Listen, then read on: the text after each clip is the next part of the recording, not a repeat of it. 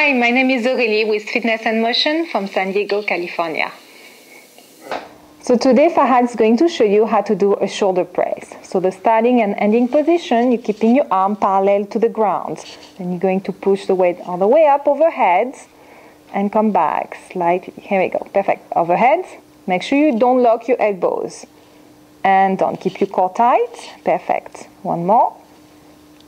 Here we go. And standing up will actually add more core to the exercise as well. And that's how you do a shoulder press.